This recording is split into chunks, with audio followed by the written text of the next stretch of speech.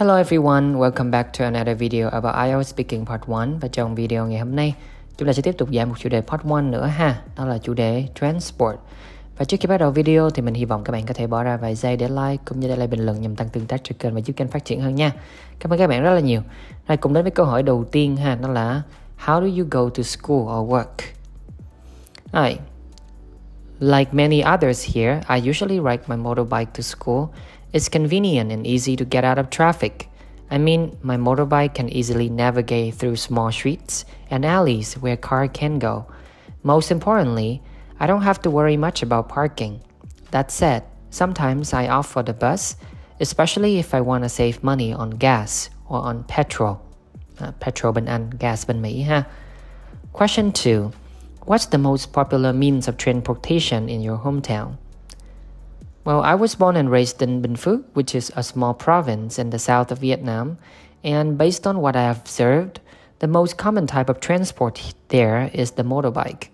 Most of the time, when you head out, you will see a dominant number of motorbikes on the street, mainly because it's more affordable compared to other modes of transport, and also more suitable for the road infrastructure. Question 3. How far is it from your home to work or school? Model 1. My house is about 10 kilometers away from my school, so it's quite far.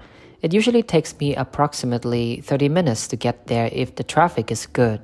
Sometimes, if I get stuck in traffic, it may take almost an hour, which is terrible.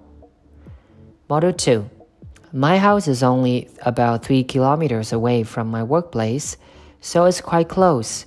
It usually takes me approximately 10 minutes to get there by motorbike, if the traffic is good. Actually, the short distance was also one of the main reasons I applied for my current company in the first place. And the last question. Do you think people will drive more in the future?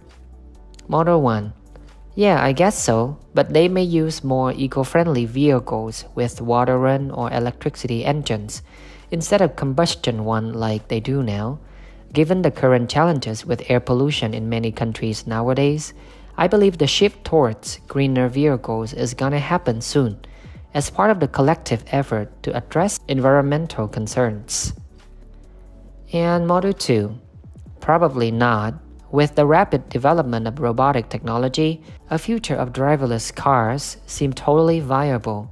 If that day comes, robots will help us drive to places and we're not gonna have to spend much time driving like we do now. Ok, đó là toàn bộ bài mẫu cho cái chủ đề này ha. Hy vọng là những từ vựng cũng như là những cái bài mẫu mình đưa ra giúp ích cho các bạn. Ok, that's the end of today's video. Thank you so much for watching and I'll see you guys in the next videos. Bye bye.